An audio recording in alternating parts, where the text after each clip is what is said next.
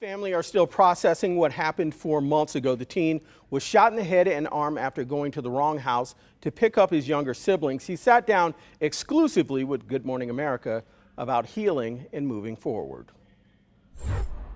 The people who are good, who are supportive, they vastly outnumber all of the hateful and violent people in this world. And I'm just leaning on that support to be sure that I stay strong. Sitting in his family's living room, preparing to start his senior year of high school. 18 weeks.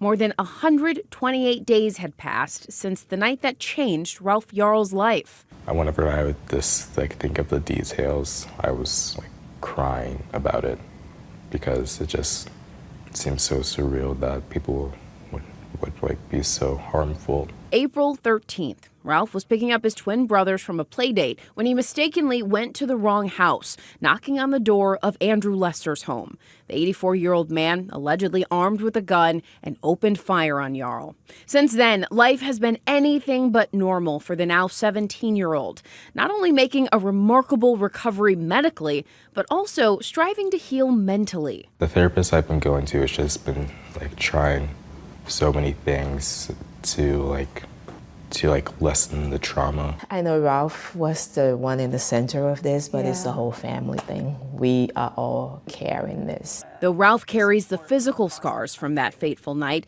his mom, Cleo, sitting next to her son's aunt, says the trauma of what happened is a burden shared by his family. It's hard for my husband to sleep sound at night because he was asleep when the kids and I started screaming that Ralph is shot, Ralph is shot. Yeah. So he has nightmares about that. Even his 11-year-old twin brothers, who she says grow anxious when Ralph isn't home by dark. Then they start asking, where is he? When is he going to be home? And we're working on the feeling that they shouldn't carry any guilt because he went to pick them up from a play date when all of this happened. So trying to make them understand that it's still okay to go on play dates. But getting the whole family the help they needed wasn't easy. Fortunately, an online fundraiser that raised more than $3 million helped ease the financial burden. Now, Ralph and his family are aiming to be a helping hand to other families impacted by gun violence, selling bracelets and donating part of the proceeds. The name? Hope by Faith Spoonmore.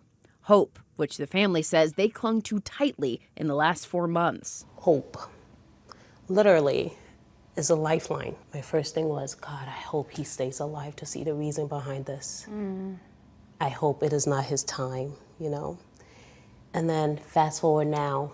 Now, hoping for justice, as a preliminary hearing for the accused shooter charged with first-degree assault is next week. What do you think it'll be like to see the man accused of shooting your son?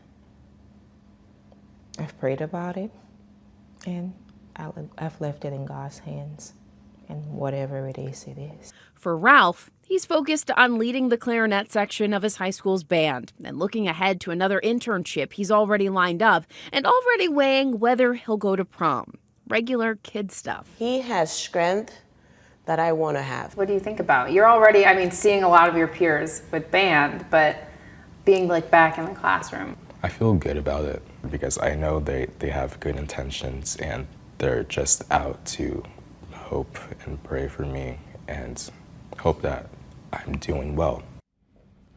The man charged with shooting Ralph Yarl, Andrew Lester, is scheduled to be in Clay County Court Thursday, August 31st. We will have continuing coverage of this case as it moves through the court. Stick with us on air and online.